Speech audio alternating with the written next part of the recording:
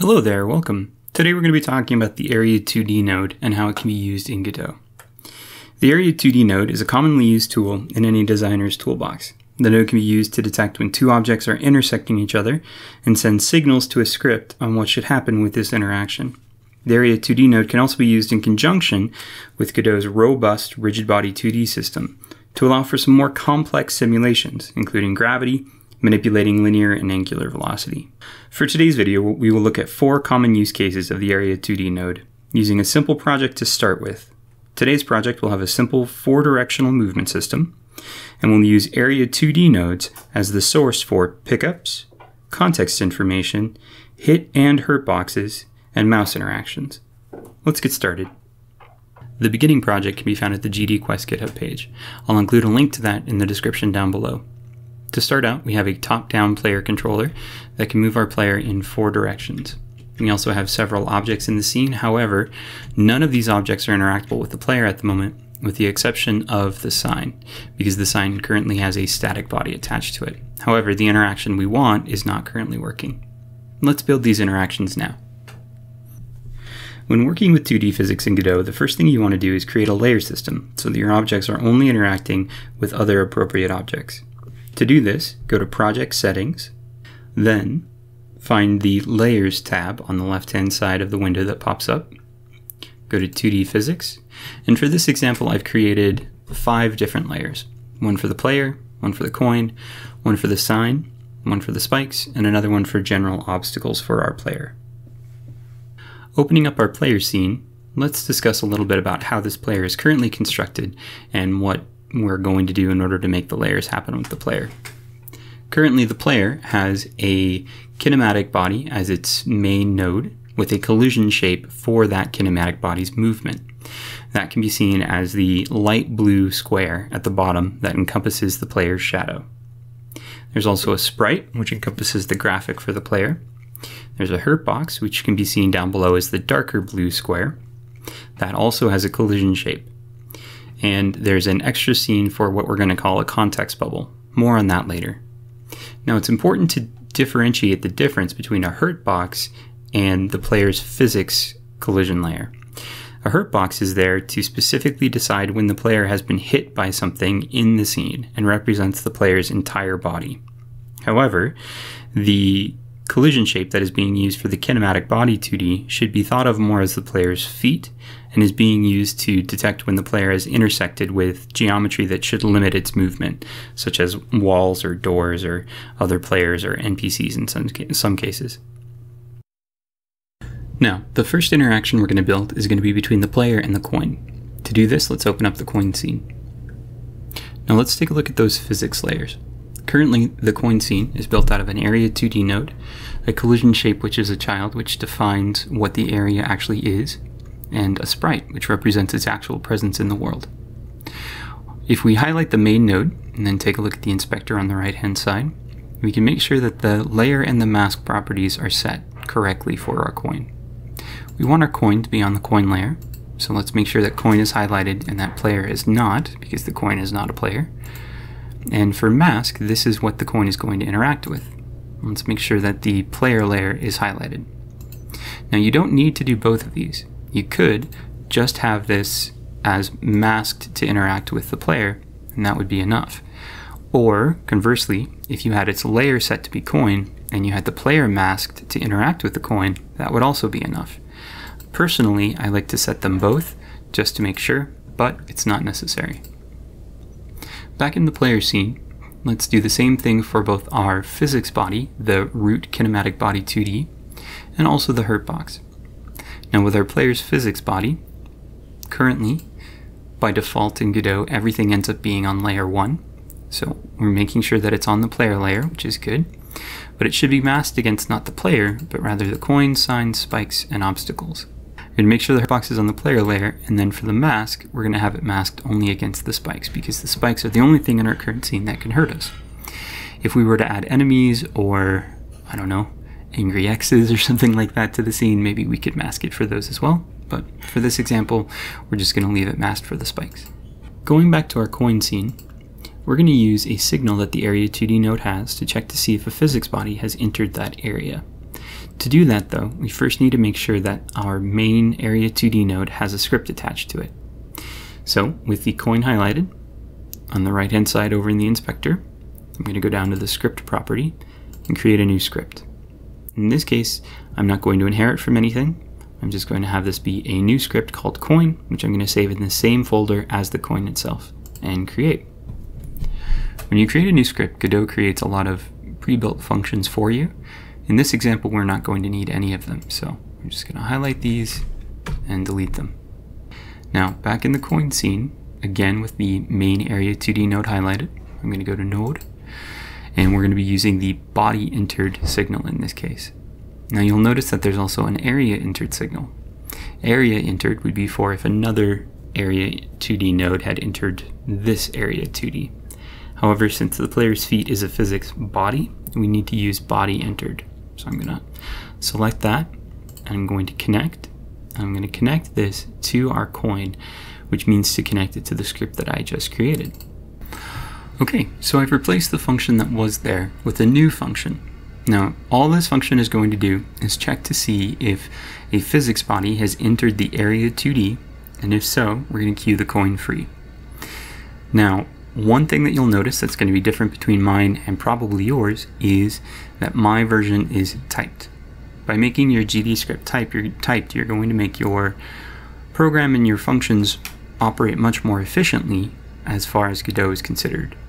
Now, to make this typed, rather than just having the body, which is the main argument that Godot sends with a function like this, I'm going to tell it that that body needs to be a physics body 2D, and I'm also going to tell it that it's going to return nothing or void, which is what the point of the slash and the greater than symbol there is for. Okay, so now our game is running. I'm going to run over the coin, and you can see that it disappeared as soon as it interacted with my physics body. All right, let's take a look at the interaction between the player and the sign now. Now, let's open up the sign scene. In the sign scene, again, we want to make sure that our sign is on the correct layer, and that it is not considered a player, and that it is masked against the player. Again, since the player has that mask function, you really only need to make sure that this sign is on the correct layer. However, I like to do both. Now, taking a look back at the player, we have a context bubble scene here that is a child of the player that is currently set to be invisible. If you click the eyelash to the right, you can see that it turns on. You can also see that there's a new green collision mask down at the bottom. This is going to be a collision mask for whether or not that context bubble should turn on or off. So I'm going to turn it back to invisible. I'm going to open up this context bubble in its own scene. Now, the context bubble itself is another Area2D node with a child of a sprite and a collision shape 2D. If I turn this on, you can see that we've got our sprite and our collision shape at the bottom. I'm going to turn it back off though. Now, what I want to happen is when this area enters a sign, I want to turn that context bubble. I want to make it visible. And when we leave the sign, I want to make it invisible. So to do this, over on the right hand side, again, I'm going to make sure that this is masked to interact with the sign, which if we go back to our sign here, we want to make sure that our Area2D is on the sign layer. Now, to create a new script, I'm going to go over to the inspector and find the script. I'm going to create a new script. This isn't going to inherit from anything. It's going to go in the player folder, which is where this context bubble scene is as well, and I'll just create it. Again, I'm going to delete the pre-built functions. Now, as far as the signals that we're going to use for this, with the Area2D highlighted, we're going to go to Node, and we're going to be using area entered because this is an Area2D. So I'm going to connect the area entered signal to the context bubble, and I'm also going to connect the area exited signal to the context bubble. I'm going to replace these pre-built functions.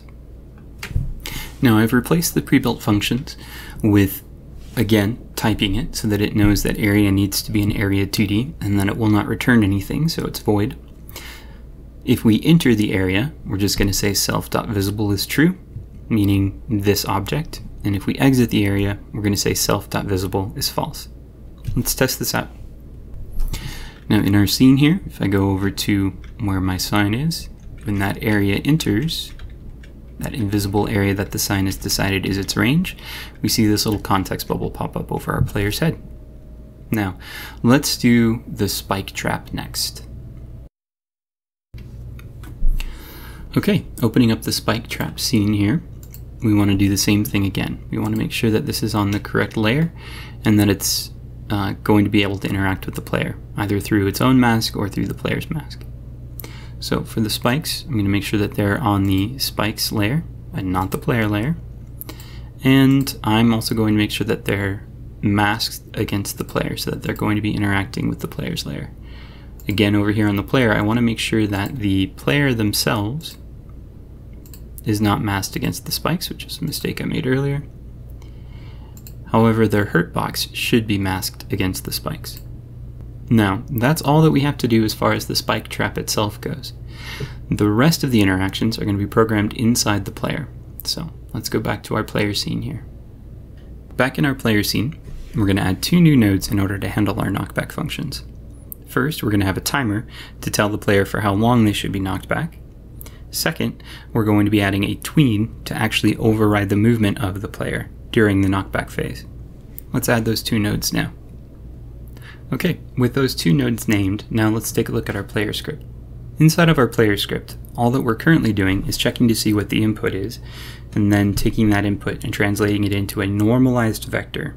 Now, normalizing the vector in this case is important because if it's a diagonal vector, you want to make sure it has the same length as if it's in one of the cardinal directions, left, right, up, or down. So adding the dot normalized at the end of changing what our direction is allows us to make sure that it's always going to be the same length and the same speed. Otherwise, you might notice that your player is moving much more quickly on the diagonal than they would if they were going in one of the 4 cardinal directions. Then, we're taking that direction, multiplying it by our player's speed, and moving our player in whatever that direction was using the move and slide function.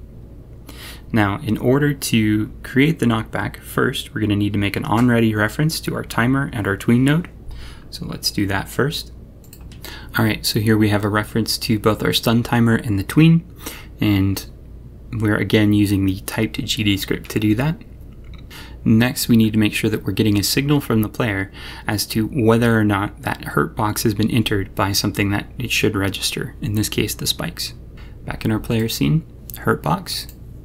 Over here, node, we want to connect the Area2D signal to our main player script. Now, what's going to happen in this Area2D is a few things at once. First, we're going to be determining the direction upon which our player should be knocked back. We're going to start that stun timer, and then we're going to call a function to make the tween actually move the player in the direction we want them to be moved. Okay, so changing that function here, again, we're making it typed, telling it that the area has to be an Area2D and that this function will not return anything, meaning it's void. Then we're going to determine the knock direction by taking our player's position, subtracting from it the position of whatever it overlapped, and normalizing that vector. Then we're going to call a stun function that I haven't written yet, and then we're going to call a knockback function that's going to take that knock direction as an argument, which I also haven't written yet. So first let's take a look at what the stun function is going to be. So the stun function is going to take a duration as an argument. However, it's going to have a default value, meaning that if the duration doesn't have a value that's assigned by the function when it's called, then it's going to be 0.3. It's going to set the stun timer's wait time, meaning how long the timer is, to that duration, and then it's going to start the timer. Our knockback function is going to take a direction, which has to be a vector 2 as a value. It's going to give a generic distance of 100.0. Now we could change this to make it so that some things knock back more than others by passing in another argument for our knockback force. However, for this example, this is about as far as I think it's okay to go. Then we're going to take the tween's interpolate property, making sure it's applying to the self, meaning the player in this case. The property it's going to change is position. We're going to start at the player's current position. We're going to end at the position plus direction times distance, meaning we're going to knock back a specific amount along a specific direction. It's going to take 0.3 seconds. I've found that the sine tween looks pretty good for a knockback, and then we're going to ease out of it. Then start the tween. Now, the last thing that we need to do is make sure that our player isn't able to override the knockback during that small amount of time. Now we could use a Boolean value to do this. However, since we already started that timer, we don't even need to check for the timeout signal. We can just check to see whether or not the timer is running. So in our move function here, we're going to add a check to see whether or not the timer is running. If it's not, then we'll allow our character to move. Now in this case, we're only going to move our player if the stun timer is stopped, meaning that when it's done, it's done. Now also, since we're using that isStopped function, we want to make sure that our timer, our stun timer, is set to be a one-shot, meaning it's only going to run for one time, so it's not going to run continuously again and again in the background. Let's test this out. Okay, so now if I go down to my spike trap here, notice that it's not detecting the sprite itself. Instead, the actual detection for the hurt box was about halfway down our player. So there we go. We've got a nice little knockback there. Now, you'll notice that this feels like that spike is actually a physical object, meaning that it's a static body like the sign. However, it's not. All that's happening is we're detecting for when the area is overlapping and then using that to make sure that we're overriding our player's input on the actual character in the scene. Now, for the last thing that we're going to do, we're going to take a look at how we can create some mouse entered and mouse exit signals for that color square in the bottom right hand corner. Now, taking a look at the color square, this is again an Area2D with a collision shape and a sprite. In this example, I just want to check to see if the mouse is over it, and if it is, I want it to change color. Now again, that could be anything you want other than changing color. It could be changing color and playing a sound, having a little bit of an animation, having it trigger something else to happen in the scene. I just want to check to see if the mouse is over. Now to do this, we don't need to actually set any of our collision layers, but we do need to make sure that this is monitoring and monitorable. With our color square, we're going to need to use the signals, which means this needs to have a script. So with our color square Area2D highlighted, we're going to create a new script. And again, I'm just going to put this in color square and not inherit from anything. And I'm going to delete the predetermined functions. Now I'm going to be using the mouse entered and mouse exited. If you highlight the Area2D, go to Node, you can see that we have signals for Area2D, but we also have signals for collision objects. Now, those collision object signals do not appear if you just use a collision shape. You have to have a node that uses the collision shape to do something. The collision shape on its own is not enough to get these input events mouse entered or mouse exited. So I'm going to connect both the mouse entered signal to our color square and the mouse exited signal to our color square. Now, neither of the mouse entered or mouse exited signals will take arguments. However, I am going to make sure that these are returning a void, meaning that they're not returning anything, so that they take up slightly less processing power. I'm also going to determine two colors, one for when the mouse is over the square and one for when the mouse is not over the square. I'm going to make these exports so that I can easily set them in the inspector. Now, all the functions need to do is change the modulate property of the Area2D in order to change the color to be what I want it to be when the mouse is over or when the mouse is not. Now that I've done that, I just need to go back and change the two colors in the inspector. By default, Godot sets those colors to be pure black and completely transparent. So with my color square highlighted, I'm going to find my two new colors. My mouse exit is going to be white. Oops, sorry, that's mouse over. My mouse over color is going to be kind of a tealy blue, and my mouse exit is going to be white. Now with those two colors decided, let's try this out. Okay, so here we are. And if I mouse over, it turns blue, mouse out, it turns back to white. Okay, so today we've looked at how we can use an Area2D to create power-ups, how we can use an Area2D to create context information in the scene, how we can use it to create traps and a knockback function, as well as mouse interactions. If you have any questions, feel free to leave them in the comments down below.